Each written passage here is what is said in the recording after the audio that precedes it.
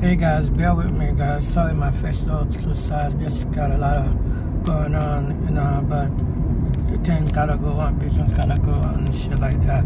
So as you probably all see by now, so Brown decided to go for a 2-year deal to stay with the Lakers.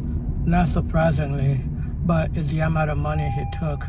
We all know he was gonna decide to take less money to get a better roster.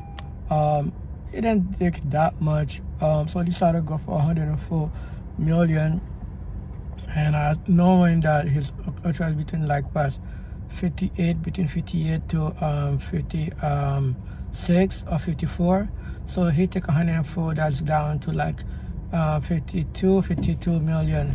Now 52 million now is his son, and the contract is not maybe he's paid $4 to $6 million for his son. He's not sure how much money they're gonna give his son.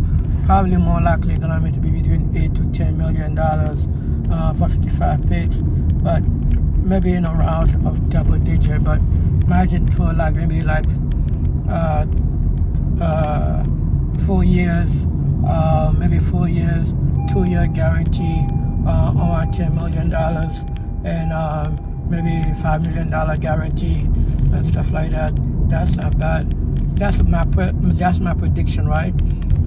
10 between double digit, about $8 to $10 million, and maybe I'll get between $4 to $5 million guarantee. If that happens, I'll come back and make another video about that. But besides that, man, yeah. So not surprising we signed with the 2 years, and it's 2 years too. So right before he retired. Do you think he'll do 2 years?